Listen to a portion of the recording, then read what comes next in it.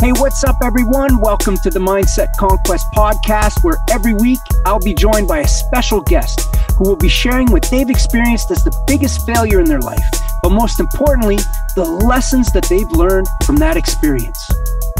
I'll be spending time with people that I've met throughout my life's journey in business, music, and sport. And the goal is to provide listeners like yourselves with the motivation needed to get through all of life's challenges and learn not to be afraid of failure, but rather to embrace it. Please like and subscribe and enjoy this episode. I'm Chris Atwell. On today's episode, I'm joined by Harman Mundair. Harman has been in the music industry for over 25 years, and he's currently the CEO of his record label, iSmashhouse. He's an active community member known for mentoring youth, and you can find him steadily recording for projects with many top names in the Bhangra, Hiphop, Reggae, and Drum and Bass music industries. When he's not making music, he's a manager of marketing operations and technology for a leading Canadian staffing firm. Welcome to the Mindset-Conquest Podcast. I got a very special guest with me today, Harman Mundair. Harman, how you doing? Doing amazing, man. Blessed to have me here. Thank you very much for everything, bro. You know, third time's a charm. Finally made it. Good, man. Yeah. We tried to connect over a couple of weeks here. Things happened. It got in the way, but I'm very appreciative that you made it today. You know, why don't we start by sharing a little bit about who you are, where you're from, and what do you do in life, man? Who's Harman? All right. So that's a loaded question. So yeah, I bet. I've seen on your LinkedIn profile, and you and I have known each other for years. You got a lot going on, man. There's a lot going on, man. I'm a man of multi-hats. So Harman Mundair, a.k.a. MCJD, my alter ego, my nemesis, my inside devil. So there's MCJD, the musician. There's Harman Mundair, the IT professional, business professional. And then there's Harman, who runs a record label as well. And then there's also, I'm on a board of directors for Caledon Soccer Club. So I'm the director of marketing, sponsorship, and grants over there. On top of that, just, helping people build business, public speaker, still doing events, still MCing, got a full studio here, the Devil's Lair, still recording as well. So that's, in a nutshell, without going too deep, that's what I do, professionally and on a personal level. So you got your passion of music. You've got this profession of IT that you've grown a career out of. You do a lot of volunteer work for children and kids when it comes to youth and soccer. You got a recording studio and a label. How do you manage your time? Like it just seems like you got so much going on. That's a lot of people ask me that. It's kind of crazy, man. Like I was trying to look at this as well, but organization, man, like whiteboards, as you can see back there, whiteboards and sticky notes, man, like sticky notes for days. So I have color-coded sticky notes for things that I want to organize and I prioritize. I usually prepare in the morning by setting out daily tasks and goals, especially when I get in the office, of things I need to do and prioritize. That's how my business day starts. And then throughout the day, if I have some spare time throughout the day, I'll pick up on the emails for the volunteer work. And then any artists that want to get in the studio, I try to arrange time with them, but they're kind of lower on the totem pole. So, guys, I do apologize. Albino, Catalyst, all those guys. I apologize to you, but I will make time for them. But it's just balancing act, and plus kids as well, right? So I'm committed. Soccer goes hand in hand with my kids because I got to make time for them. Daughter's drum lessons, son is soccer. I try to have a balance with family as well. It's not easy, but it's not about having time. It's about making time. Everyone has time, but it's about making time and prioritizing that time. Yeah. I mean, that's what it's all about. You need to understand what your priorities are and, do what's most critical, one thing at a time. Most definitely, man. Yeah. Where'd you grow up, man? Born and raised in Brampton. Oh, you would never have guessed. But yeah, I was born and raised in Brampton. That's why I call myself Canadian. I'm like, I'm not really Indian. I'm Canadian, man. I'm Canadian born, but I am Indian by birth.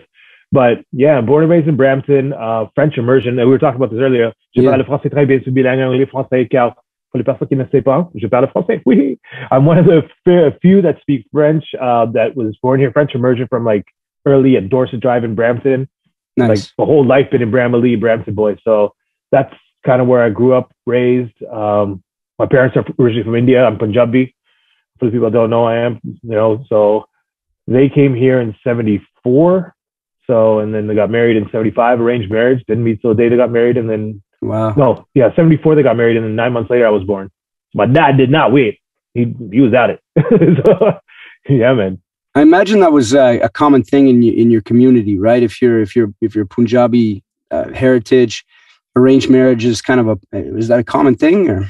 Well, it's not even like Punjabi, it's South Asian in general. It's a cultural thing too, right? I think there's a lot of Asians as well. It's culturally ingrained where from a young age, you have two families that have a similar upbringing, similar, I call it the data sheet or the bio data, where you look at the, education, income, right. The caste mattered back then. And if you're the same caste and you have the same socioeconomical background, you're like, hey, listen, our kids are going to be a match when they get older. That was the old school days though, man. That has changed like tenfold. Like my kids are Portuguese Indian. You know what I mean? They're Portuguese, Punjabi, they're Canadian, they're all mixed up. But back then, yeah, that's what it was, because my dad, they were like, find a match. And then the elders would find a match and say it's a suitable family. They'd sit down, and they'd negotiate the dowries and stuff, and they, land, whatever it is, and money and this. And then next thing you know, get married the day of. But yeah, arranged marriage is a crazy, wild thing, bro. I couldn't even imagine. It's like the 9-day fiance thing, but it's like, nah, it's not a fiance. You're getting married, bro. Like that's it. Like Saturday, get ready, get your boys together, done. Yeah, it's an interesting concept, and I met a few people that were born out of that sort of arrangement. And they're all great people, which is cool. Talk a little bit about kind of your music passion. I'm very interested in learning about how this whole MCJD thing, developed over time. So I know we were talking about failures earlier, and it was like the whole, mindset concept you're talking about, but the mindset kind of triggered it, because from a young age, man, like I think it was grade 4, I was reciting like Raising Hell and Fat Boys, and Raising Hell was my good from kings come queens, from queens come kings, we're raising hell like us last when the lunch bell rings. I was reciting that remember that black tape with the teal on it? Oh yeah. I had that tape, and that's what I played inside out. I used to, I had a keyboard where I used to play little drums on it and then write my own raps. And then I used to get my little cousins that had like girly voices, like 4 or 5 years, like, sing this. They'd sing it. So that's how I got started. I was like grade 4, 5, grade 6. I started kind of rapping, but obviously being the brown skinny, I look like, bro, I'm not going to lie to you right now. I look like Paul from Wonder Years meets Pedro from Napoleon Dynamite. That's why I had a mustache in grade 5. I had like big ass glasses. So I wasn't the typical Indian dude that you see now. That I was like a geek, a nerd, and my dad had like a strap behind my glasses because I played sports, so they wouldn't break. I have a mark on my nose still from back then. But that's how I got into music, man. Like I was rapping, and then it was like seeing these guys not accept you, like grade 6, 7, 8 in the hallway rapping, and you start spitting bars, everyone's just laughing. Like they were laughing. Like you have a circle of dudes, usually all Jamaican black dudes, whatever. They're doing their thing, you know what I mean? Like, and I'm like, yo, let me spit bars, and I could do it, but I wasn't accepted. And I was like, you know what? It's cool though. That's where I got started. I was like, you know what? I'm going to do this. And because I knew I had talent, because I could so freestyle, and when they got disrespected, that's when I knew I was doing something right. When I was actually flowing, like, yo, hit me on got bars. Like that's when you're like, oh, you get a little bit of respect here and there. And that started tweaking me a bit. So that's how I got started. Plus drum lessons, guitar lessons from a young age. My dad put me in both. I was at Walters Music in Beverly City Center, carrying my guitar every Saturday morning for about 7 years, doing that. And then drum lessons at Drummer's Choice, learning those paradiddles, and he played tabla and harmonium. He had a passion as well. Mm-hmm. So yeah, man. So that's kind of where it all started. And then that took you into quite the career in the underground scene in Toronto, huh? Well, it took me into the rave scene. I think that was more of I want to MC. And then when I went to raves, like it was like early 90s, I went to a party and saw the MC up there. I'm like, I want to be that. Cause I was still rapping. What I was doing, like, it wasn't really popping up. I went through like so many names, like MC OJ, Original Junglist, Scorpio MC. I went through mad names, and then I was just trying to make it, but it wasn't like being an Indian rapper back then wasn't a big thing. Like nobody was doing it, right? There was no Indians because all the Indian families were like doctor, lawyer. You want to do music? Across the face, straight up. You know what I mean? I was like, no, but I was kind of still French. They put me in French immersion. I was around white kids growing up. I used to go up to Bell Fountain and Mono Mills for birthday parties in grade 5, 6, 7. my parents had no choice. They put me in French immersion. So it's the same group of kids through a French immersion. So it kind of broke the norm of me not having a lot of Indian friends. And then what they would do, they would kind of make me be accepted. And that's how I kind of got my freedom. Having that freedom got me into going parties, and then going to parties. I was like, yo, I'm going to do that. And then I got the opportunity to MC at a rave. And then that was just, I would say, the catalyst for me getting into the South Asian music scene, which was that's what kind of blew up for me. And that's what actually made me some money, right? Like, because Jungle has no money. Jungle has no pension. Drum and bass rave scene, there's no money in that at all unless you're, hustling and MCing and promoting. Running a label back then wasn't a big thing, but now running a label, having the publishing, having the intellectual property, being registered with SOCAN, learning the business of it now. Right. You progress through it, but yeah, the hustle that I learned while I was MCing was a grind that stuck with me even through my professional days now. So that's kind of where I got to, man. As I reaching the unattainable was my goal. That was what I wanted to do. That was the reason why I wanted to MC. It was reaching the unattainable, getting that fame, being on that stage and being the center of attention. It was all greed. Like straight up, like to be honest, but that's what I wanted. That's incredible. Who are some of like the most memorable artists that you MC'd for in your career? MC'd with. Like MC'd for, like I've MC'd for NDC, I've MC'd like all the big DJs I've MC'd for. So yeah, I've seen you perform at Bass Week opening for NDC. Yeah. Performing with NDC a few times. NDC. I was at WEMF a couple of times at Dunville. I MC'd for him, and then I MC'd, I think every DJ under the sun, man. Like from Ray Keith and all the UK boys. Then going on tour with Capital J for a while. I was with Jay, and we were on sharing stages with everyone from Shy FX, Skibba, RIP Skibba. Like with Skibba, I remember doing shows with Stevie Hyper D back in the day. Like it was like being on bills with those guys was like a big thing, and like being backstage and just politicking with them, and then seeing people or bucking people up at the airport. That was a big thing of like, yo, you're from Toronto and you're actually going to do a show somewhere, you know what I mean? And you'd be on the same show. But I think the biggest show that I think I could say hands down for me was when we went to Philly, and Philly was it was called the Pangea Festival. Nice. And it was Zulu Nation backstage. I met Africa Bambaataa. It was Skibba, myself, Jay Messenian, Lauren from Philly, Cap J, Shy FX, Papo. It was like a 3-day festival. I think Tribe was on that festival. I got the shirt upstairs, man. Like it was a crazy festival. I think that was the biggest one I've been to, where I was like kind of the first time being flown out for a festival to the States. And I think this was like 99 or 98. So it was like early days, and that kind of blew me away, being in a house, and I'm like, there's all these artists in the house and we're just partying, chilling. I think that was kind of what kind of was the big one that sticks out of my head right now. Yeah, that sounds amazing. You might not know this, but I kind of looked up to you back in those days, 98, 99. There was a whole bunch of the MCs that I was kind of eyeing out when I was starting my career at the time as well. And you happen to be one of those guys, man. I'm proud of you for everything you've accomplished. I appreciate that, man. That's a blessing. You were an inspiration to me, and I'm sure you've inspired countless amount of artists, nationally and internationally. So, you've always carried that passion for music. What got you into IT? Well, like I said, IT kind of fell into my lap. It was in, I think, 99 when someone asked me, yo, do you speak French? I was like, yeah. They're like, you want a job? I'm like, doing what? And they're like, working at Microsoft Canada. So that's how I kind of got a job at Microsoft Canada back then. And it was kind of crazy. That's how I kind of got into IT. I went to school for business, but it's just IT was something that just kind of started rolling. And then I went from there to, I think it was HBC, and then TJX Canada. No, and then Best Buy head office. And then everywhere I went, I seemed to curate my own role. Like I just went in there. I was like, I could do this, I could do this, I could do this. And I could do it well. And I curated my own role. And then I think the big one was TJX Canada, was when I kind of got my foothold in the IT business. I got an interview because my sister worked there. And then once I got in there, it was just like getting in there. And just one thing that people don't realize is they're afraid to speak up, and they're afraid to go against the norm, because they're afraid that people are going to say something to them, or their career is going to be in jeopardy. I'm like, listen, if you've been at a job a year and a half and you have ideas, voice them. If you don't voice them, you're going to regret it later, because those ideas someone else is going to voice, and they're going to get the raise, or they're going to get the promotion, or they're going to get the accolades. So that's what I did everywhere I went, was just, I learned this at Taco Bell, actually, because my cousin got me a job at Taco Bell, my first job ever. And when she was working there, she was like kind of bossing the boss around. I got this. I'm going to do this. I'm going to go do this. Like taking the initiative and doing shit. I was like, damn. I watched that, and it wasn't like a disrespect thing. The boss was like, all right, cool, go do it.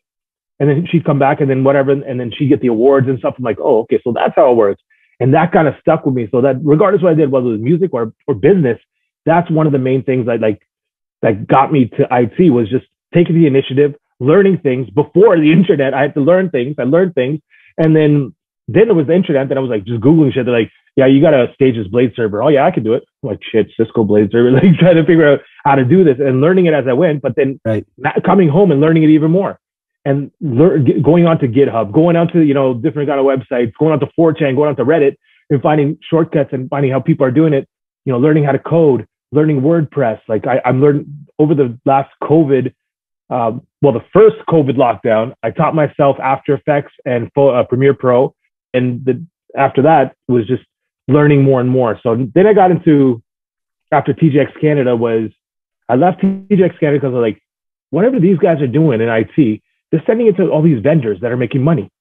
So then I bucked up with some other guys, and I started doing my own IT for a bit, just as a contractor. And then I met up with some partners. They're like, yo, we're going to do an IT company. You down? I'm like, hell yeah. That's when Balantech started. And, shout out to Hiran and Anish, even though we're not as close as we used to be, because don't go into business with friends, it was good. It was a great learning experience that we made outside the box. And then we did the Hip House networking events. That was our brainchild as well. That went huge for networking events for young professionals. Right. And from there, man, that's where it grew to, I got my feet wet in IT, from like help desk all the way up to managed services to managing a team. And that was kind of my professional journey. And it kind of fell in my lap, but I just went with it, asked questions, learned shit, wasn't afraid to tell someone that has more experience than me that you're wrong. You can do it this way in a meeting. And people are like, huh? I'm like, well, if you look at it this way, because I have my Six Sigma, I have my ITIL V3, I got the certifications as well. So I put my time in. I'm learning the Agile framework right now because I'm trying to get my Scrum. I'm learning all these things because I understand it's going to help me in the long term. And Kaizen is one of the rules, man. It's constant progression, always learning, man, always learning, regardless what you're doing. Learn, man, learn. That's what I tell my kids, always learning. Yeah. Even at my age, you still got to learn. So that's kind of where I'm at right now. So now I'm in a position where I'm not doing as much IT, but I have a hybrid role, and I'm so blessed that I'm with the company I'm with right now. Big up to Anthony and the whole crew at Vertical. It's been an amazing journey so far. Fantastic. So that hustler mentality, part of that mentality obviously is, grinding, getting work done, but always learning and getting those certificates and capturing that knowledge that's going to help elevate you. That's really 100%, cool. Man. So I got the big question for you. I asked this question to everybody on the podcast. What does Harm consider to be his biggest failure, whether that's in personal life or career? Very curious to know, what was that failure that really you took the most learnings from? I've had 3 failures in my life that I can pinpoint that have been game changers. First of all, failure to me lures success. I think that's a huge thing that I tell people. Without failure, you will not have a success, because unless you fail, you will not know what success means, because everyone lives their life to succeed, right? But if you look at the definition of failure, it's the lack of success. That's right. So failure lures success to me. That's my personal opinion. Because every time you fail at something, you're like, crap, I want to do it better. And when you do it better, you're like, shit, I'm going to do this better. It's like kicking that soccer ball in the top corner. You keep on doing it, you're going to hit it. So the first thing I think was, my dad passed away in 2005. So I think one of the failures that I had with him was the relationship. I don't think it was anything, like, I don't dwell on it. I think it was something that I could have had that I just didn't have, just because of the family that I was in. It was a joint family with, like, my dad, his older brother, 2 older cousins. So I never had that relationship building when I was younger. It was more my uncle that kind of ran the household at that time. But I know in 2004, when we got diagnosed with cancer, he's like, do something with Punjabi people. Like, stop doing this jungle music. He used to call me Jungle Dunger or juvenile delinquent because he didn't know what JD meant either. So, and he was like, do something with Punjabi people. So in 2004, I did a track with some Punjabi people. It hit #1. He passed away in 2005. And I know my boy Blitz called me like a day after he passed away and said, yo, bro, your video's out in England and they're lip syncing your lyrics in it. Wow. And I was like, my dad told me to do music with Indian people. If I did it earlier, this wouldn't have happened. So that was one of the failures of just not listening to him early enough and not having that. The second my sympathies, by the way, my sympathies. You know what? I call it the circle of life, man. Like I appreciate that so much, but I understand that people come and people go. And as long as, and he went to something called Art of Living and he had closure a lot of people don't have. So it was something that he needed. And I think it was, no one wants to die, but he was accepting of it at that point. He got non-small cell lung cancer. They gave him 2 years. 8 months later, he was gone, but he lived and he prepared for it. So, thank you. But yeah, I know he's up there smiling, man. So we're good. Second one, I think, is one of my big failures is right now I'm living it, is my relationships, because my music JD has taken a toll on Harman. And Harman takes the toll on Harman Deep. Harman Deep is my name that I was given when I was born, which I don't use. Harman is someone that's always driving to do, always trying to get that hustle on. And then JD is someone that distracts. So there's different archetypes in this one body that I have. And those I've changed now to solution driven. And that being said, it's like the relationship with my kids. It's not like as a normal relationship should be. It's a hybrid, I call it, relationship, but that's something that I need to improve on, which I'm trying to improve on right now, which is a work in progress. But with all this that I'm taking on, it's kind of like balanced.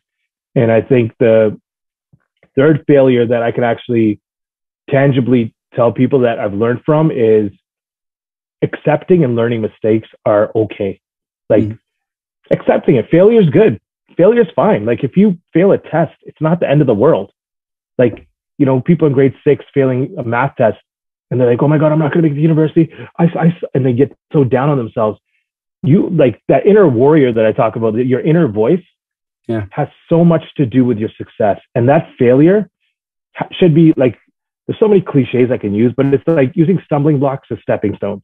When you have those, just start building and get higher. That's kind of what I learned from my failures. And I think that was the 3 main things in my life is just, relationship with my dad, relationship with my kids, and understanding that my failures in life were not actually failures. They actually lured me to the successes I have right now.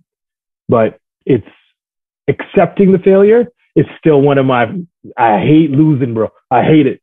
Like I hate seeing these young kids getting a gig before me, but I'm like, do I really want to be there? Or do I just want to see my name on that flyer? Do I just want to be on that stage with a mic in my hand? Do I just want to be VIP? And then you start thinking about why, the root cause. So and I've learned from all the failures, one thing that I've learned, which is the bottom line of my life, control the things that are within my control. That's it. That's the thing that's brought me so much peace in my life. Right. Just being willing to control the things that are within my control. Man, relationships are so crucial, and it's amazing to hear that the advice that your father gave you that you kind of ignored for so long produced such great fruits in your life. That's really cool. And I love the learnings that, don't be afraid of failure. At the end of the day, don't be afraid of failure. No. Embrace it. This is how you excel in life. And, most people don't see the struggle along the path. They only see you shine, right? They only see you shine, but they don't see the pain, the suffering, the blood, the sweat, the tears, the challenges. They only see you on that flyer. Yeah. Right? Well, what's a great analogy for that is, the Picasso story. Where Picasso's sitting there and he's drawing a picture and they say, oh my God, that's Picasso. Picasso, can you draw me something? He sits there, doodles for 30 seconds, gives it to the lady, say, that'll be $30,000. She's like, what do you mean $30,000? You took you 30 seconds. He goes, yeah, it took me 30 seconds, but it took me 30 years to learn how to do this in 30 seconds. That's right. Right? It's that whole trial of getting to that point of perfecting your craft. And it's like, dude, it's so essential, man, that people understand. Like people are like, why are you charging so much to MC? I'm like, because I've been on more stages than you got pages in your rhyme book. So like, real talk, like that's why I'm charging. I have the expertise. I'm going to bring you something that's going to be different from someone else. It's experience, man. Experience pays. And, you know, you don't make mistakes, and mistakes cost you. So when you're not getting those mistakes or the time, it's like that whole engineering triangle, man. Like I live by that too. It's a lot of different things, but exactly, you hit on the nail on the head, man. You know, for real, it's the time that you put in equates, you know, the experience to what you produce. 100%. Yeah. You couldn't have said it better. I love it. You know, along the way through this whole journey, through life, and by the way, thank you for sharing those failures, man. It takes a lot to open up and share stuff that's personal to you. I appreciate that. I'm sure the listeners will too. But I'm curious, who are the most influential people to you in your life? Ooh. Maybe, you know, 3 people that have really had an impact on Harm. This is crazy. JD. Like Okay. MC JD on Harman. If it was like, I personally, like, it's like the mask, bro. Like the third, when I like had in that- the third person, like JD to Harm. Yeah. Like for real, like when I walked into those parties, first it was the alcohol. Like people, I was synonymous with drinking, like excessively. And that's what gave me the energy to walk into a party and not give a fuck. Like for real, I was just like getting a mashup and be like, yo, I don't care. I'm just going to, and then that kind of leveled me up to walking in. And then I had that swag about me, which was JD. And it was a persona that actually it was like when I used to play soccer, I used to like practice penalty shots on a net, and I used to put up bottles and I just practiced. And then when I was going to bed, I used to think about those penalty shots. It got to JD when I was going to bed, thinking about me on stage tomorrow, what I'm going to wear, how I'm going to rock it, what rhymes I'm going to say, what I'm going to be doing on stage, how I'm going to walk in. Like it was all already pre-planned that I was going to match it. So that was one thing that helped me condition my mind, because you can go to the gym and condition your body, but conditioning your mind is a whole different level, man. Like it's like people wake up and brush their teeth, but they're like, why? I go, because you're conditioned to. If you don't, you're nutty. But if you wake up and brush your teeth, which you should be doing, we're conditioned to do that. And that was the conditioning I would give to myself. I was like, every night I came home, I was like, yo, I'm going to write this. I can do this. So I think JD was my first influence. The second influence I would be is fame. Sorry, that's interesting, by the way, because they're the first person who's ever told me that, you know, their stage persona had that much of an influence. But I can relate with that. I kind of, you know, I'm thinking back to my absent-minded days. I'm thinking back to when I was trying to develop a musical character that's me, and you kind of embrace that, but it's not 100% who you are. So that was really cool. Thank you. It's never is, man. Like it's a show. Like it's, at the end of the day, it's a show that you're putting on, and that mentality needs to be there. Second one, it's weird. It's not really people that the last one is going to be a person, but this one is fame. That drove me, like, to the point where I was like, I could do what you could do better. Right. I could be on that stage ripping it, and I know I could do it better. And it's seeing all the fanfare around somebody. I wanted that. And it was like, not about not having the ability to do it. I knew I had the ability to do it. Maybe not as good as them, but I knew I could get that done. So that was a driving force. That was one of my really big influences. That who you really want to be was the influence, like that ultimate fame, being the center of attention. That's the influence. Okay. That led up to JD being created, because it was like, how are you going to get there then? And when I got on stage, I just automatically, it was a natural transformation into my MC mode. And then I think the third person, I would say, it would be kind of, I would say my dad, first and foremost, because he got to a point where he's like, you know what, just do what you got to. He's like, just do it. You know what I mean? Like, he was like, if you want to do music, do it 110%. If you're going to do sports, do it 110%. And his biggest advice, which he gives to all my friends, is like, when you walk into a room, absorb the room. Don't talk. Absorb the room and the energy. Listen to conversations. Listen to people talking. Watch their mannerisms, how they're reacting.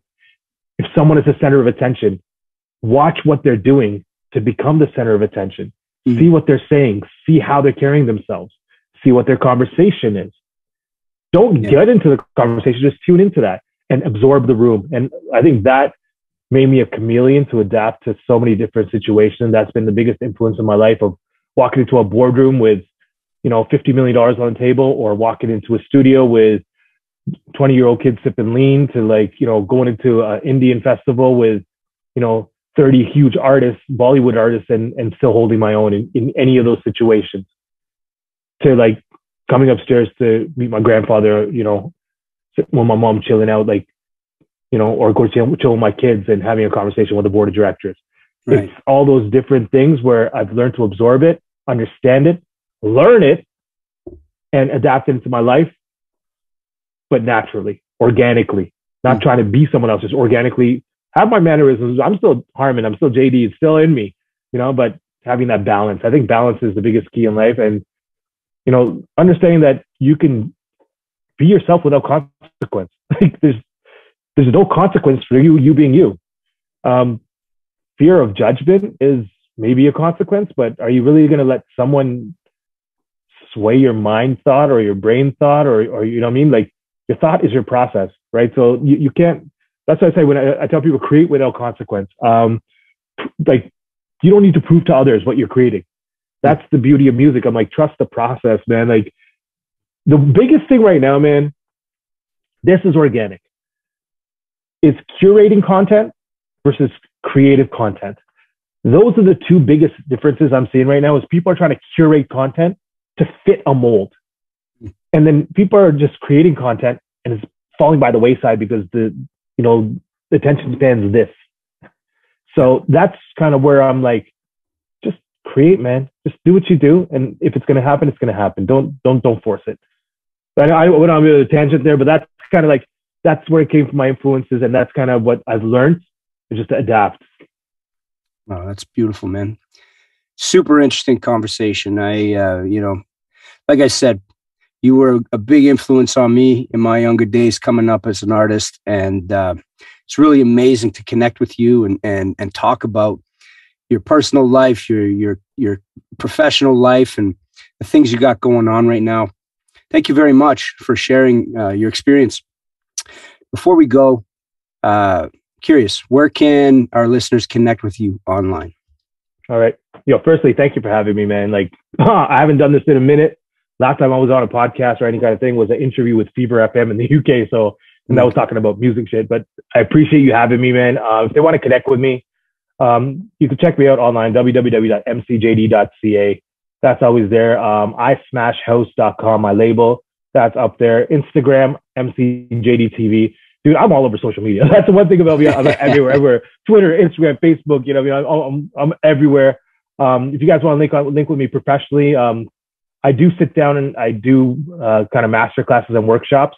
Nice. with kids. I'm working with the Unlearned family right now to talk to some kids in school about just what I went through, exactly what I talked to with you, and how I got to where I want to get to, and the resources available. So hit me up on LinkedIn, Harman Mundair. That's my real name. And if you guys have any questions about the music business, or how to start your own label, or recording tools that you need, or little things like that, I could guide you in the right direction. I'd rather share my knowledge than keep it for when I'm in my grave, because knowledge is no good when you're dead. So I'd rather share it with the world and let everyone else succeed, man. Straight up, man. I just live through other people's successes. I love to see people happy and people succeed. So yeah, that's it, man. MCJ.ca. Oh, fantastic. Really appreciate you. Thanks again for your time, man. And look forward to connecting with you again soon. All right. All right. Awesome, man. Chris, thank you very much for having me, bro. Yeah. Take care, brother. Take care, man.